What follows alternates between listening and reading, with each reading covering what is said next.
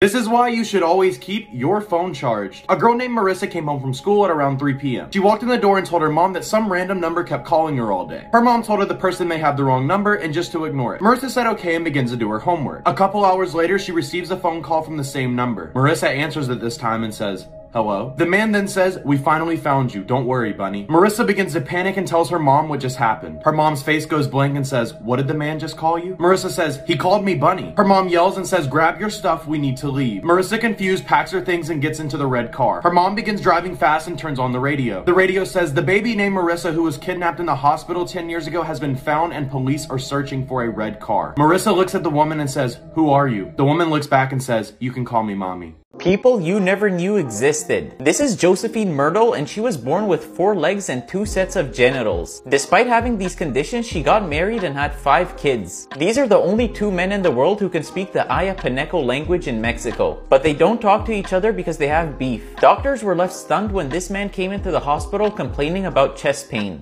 After a couple of scans, they realized he had 2 hearts. Jill Price has perfect memory of her life, and if you ask her what she ate for breakfast 20 years ago, she would get it right. Most Evilest Children Part 1. Mary Bell. Mary Bell was born from a 17-year-old sex worker in England. Throughout this little girl's childhood, she was always abused. From her own mother and from her mother's clients. That's when she decided to take her anger out on other people. The day before her 11th birthday, she took this little boy into an abandoned house and strangled him. His name was Martin Brown. Her and her friend Norma Brown even went to a nursery home and trashed it, but the cops let it go because they thought it was a sick prank. Then they took this little boy named Brian Howe by the nursery and also strangled him. Mary did unspeakable things to his body. She was then convicted of manslaughter and deemed a psychopath. She was locked up for 12 years but then got released in 1980 at the age of 23. She was then given a brand new identity to avoid the spotlight. So now she's free to do whatever she wants. She could even be your neighbor and you would never even know. Like this video for a part 2 of Evilest Children. The creepiest urban legends from around the world, part 5. Scotland, the White Death. Legend holds that there was once a little girl who hated being alive so much she wanted to destroy every trace of herself. She burned all her belongings and then killed herself. But then her family found out, and within a few days, they were all found dead with their limbs torn apart. It's said that her vengeful spirit returned as the White Death to hunt down anybody who knows about her existence. And before she kills you, she'll knock at your door 7 times.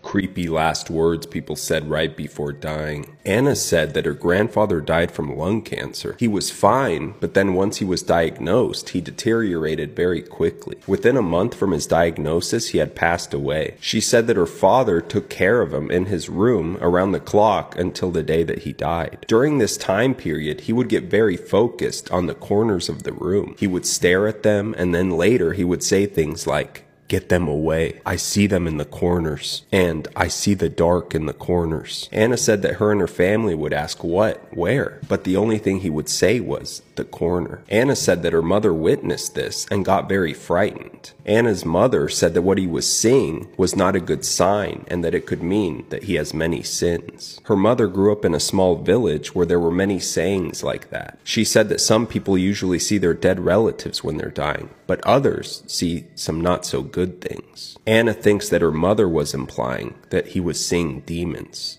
This is the scary truth behind celebrities. If you ever seen a celebrity do this hand symbol and then place it over their eyes in photos, it's actually not a fun symbol. It actually symbolizes the number 666. And these aren't the only symbols that celebrities express to the public. And it's leading many people to believe that they are doing symbols like this to symbolize their alliance to the Illuminati. This is extremely crazy. But let's be honest, these symbols that they are doing don't look normal at all. And it really makes you think why they are doing them. The Rarest Things in the World, Part 11. The pinstripes on every Rolls Royce since 2003 have been painted by one man named Mark Court. It's the last manufacturing step and can't afford even the slightest mistake, since the paint instantly bonds with the car's body and can't be erased.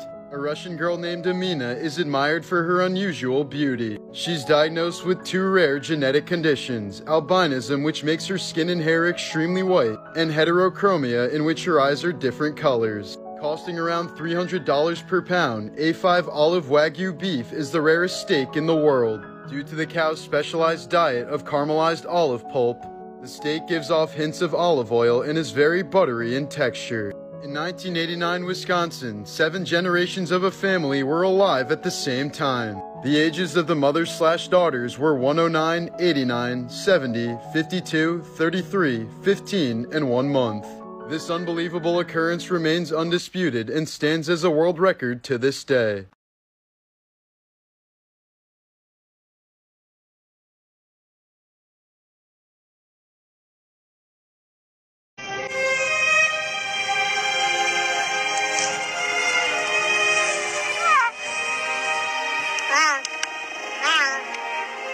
Look, I get it. I got a platform. I got to watch what I say, even as a joke, whatever. The thing is, I've had an actual hot take that I've been holding on to for way too long. But like, an actual hot take. I'm gonna need y'all to hear me out. Just give me a chance. Now, exotic pets are wrong. That's a fat thumbs down.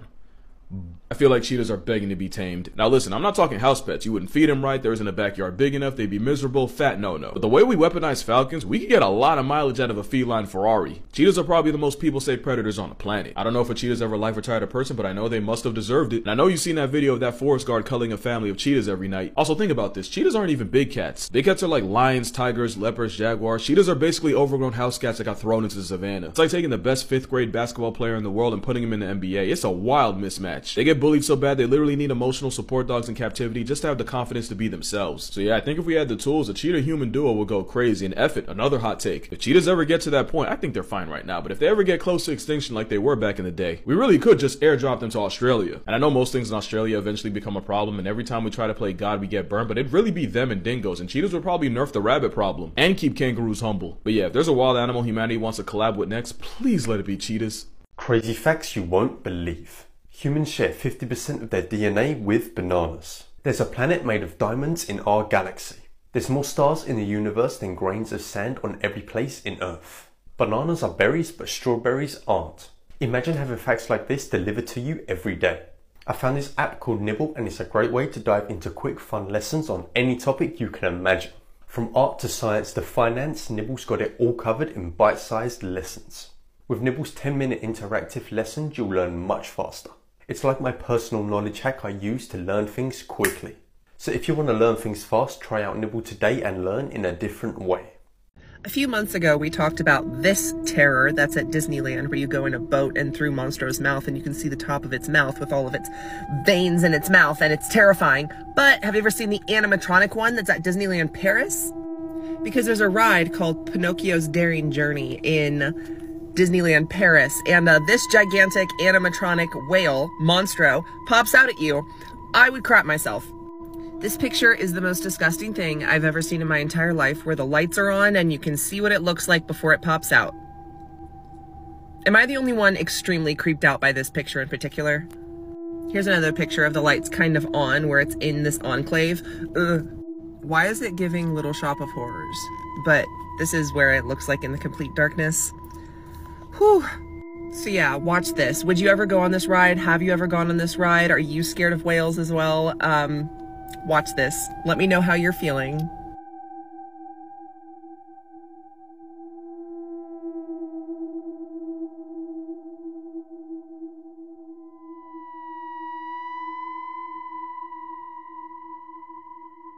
A 24-year-old mukbanger just died after her stomach ripped open on live stream.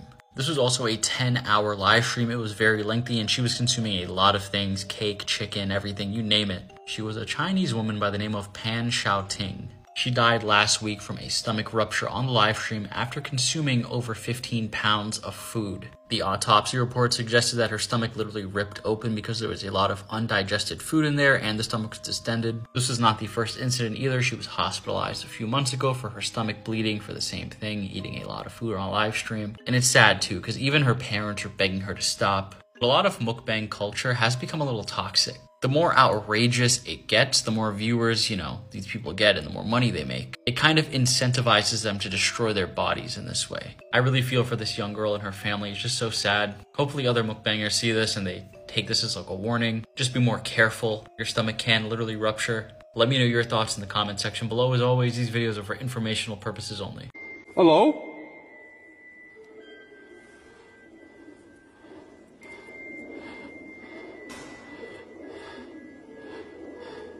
Hello? It was at this moment that he knew. He fucked up.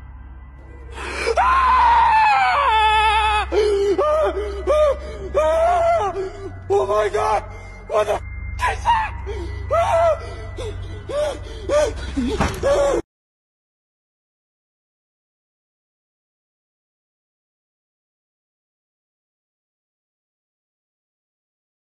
Imagine going to the gym and never leaving, y'all. This is absolutely heartbreaking. So a man named Brian Sink, I believe that's his name, that from what I've looked into, lost his life inside of one of the tanning beds in a Planet Fitness and stayed there for almost 2 days, y'all. They weren't able to even locate this man or even know this man was missing.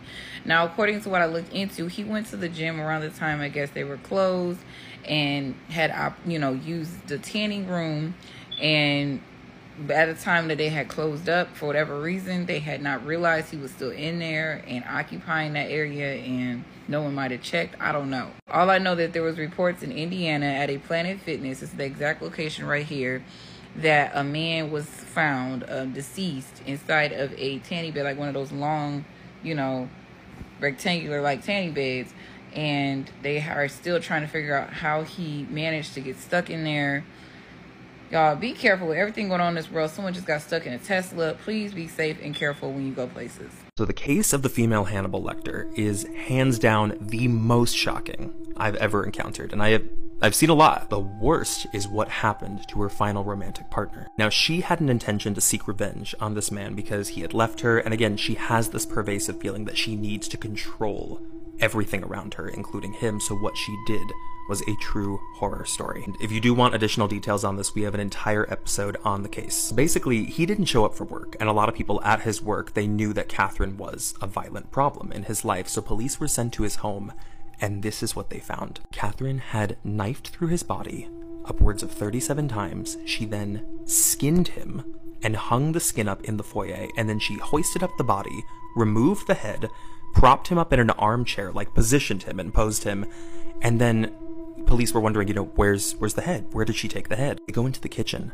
She was boiling it. He had spent hours cooking all these ingredients from his body with the intention that when his daughters came home, they would walk in, see their dad's skin hanging up in the entrance of the home, see his body hoisted up in the chair, and then she would force them to eat their dad. I am telling you, doing night security, it's gotta be one of the scariest jobs. Okay, so this photo right here, this was captured by Michael Hostin on the 3rd floor bathroom of a Dallas shopping mall. The reason he took it was because he's night security and he heard noises coming from this bathroom, but he was nervous to check the actual stalls, so he sends a picture to his coworker. After he sent the picture, he eventually leaves the bathroom, but then gets a text where his coworker says, "Keep your weapon drawn and call for backup." He had no idea what he was talking about until he increased the brightness of this picture. It's not easy to see in the dark, but with the photo enhanced and slightly brightened, you can see somebody peeking over the top of that middle stall. Someone was in there looking directly at him as he searched the bathroom. But even with a visual, by the time backup eventually came, whoever this was, they were gone, and we were left with this picture. And if you're loving Creep Time, make sure to go follow on Insta.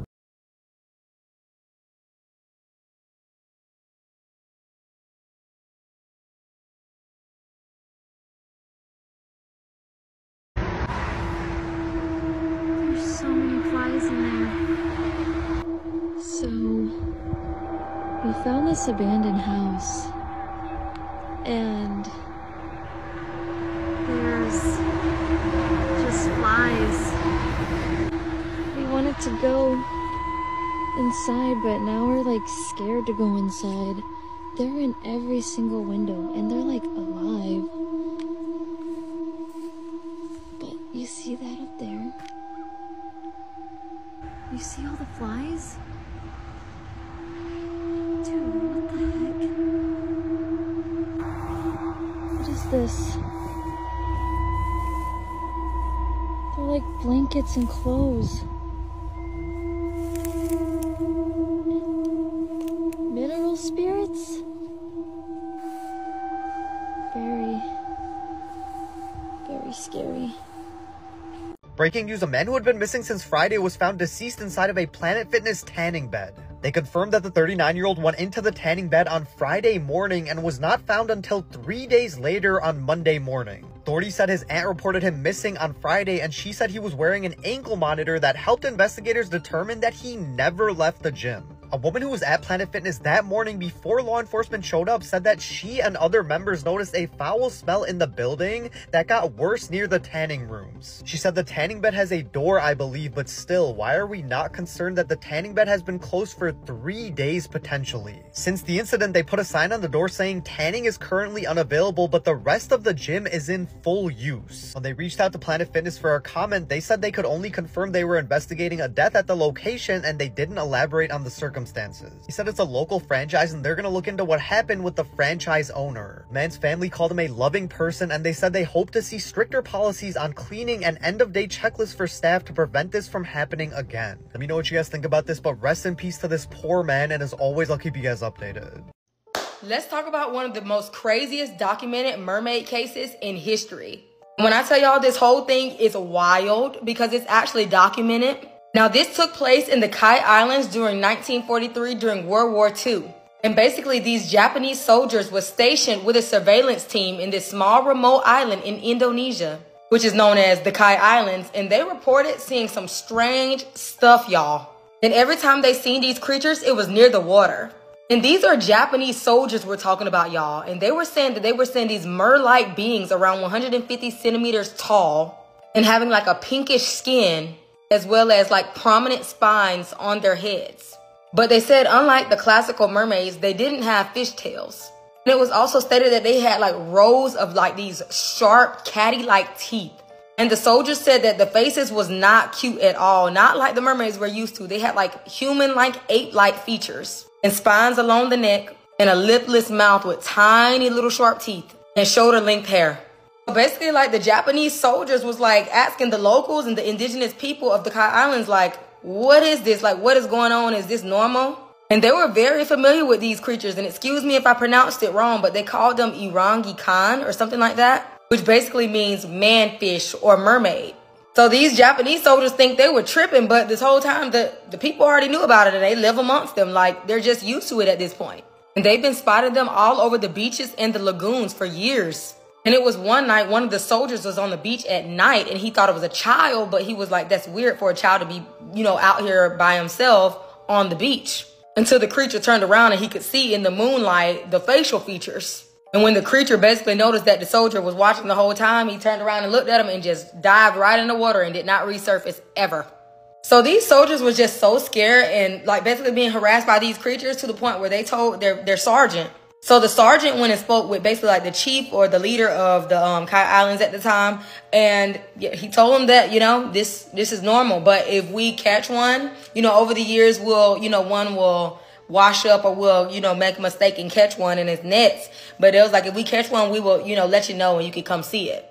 And they did. So they basically called the sergeant and he went to see this creature and he was in shambles. I'm talking about flabbergasted. Like, he was in complete shock, like, at what he was seeing. Like, this is a whole mermaid creature in front of me. And these people are used to this. Like, they just casually caught this on a good old random Friday.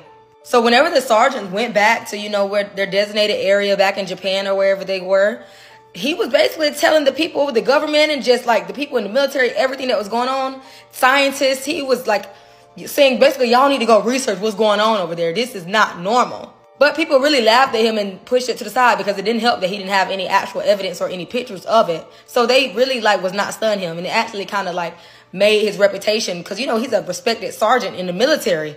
The Japanese military at that, and you up here coming up me telling me about these mermaid stories. But this whole case was wild. This is actually a real documented case. You can search it up and everything. Like, these people were real life seeing mermaids.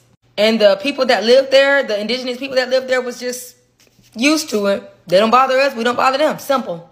But let me know what y'all think about this crazy mermaid story, because this is actually very true and very wild. And don't forget to stay tuned for more of my mermaid tales from across the globe.